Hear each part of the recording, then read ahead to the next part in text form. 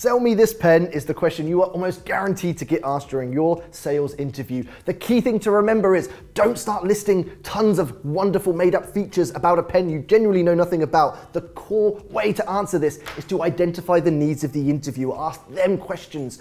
What do you use a pen for? How long have you had your pen? What's wrong with your pen at the moment? What could a new pen do for you?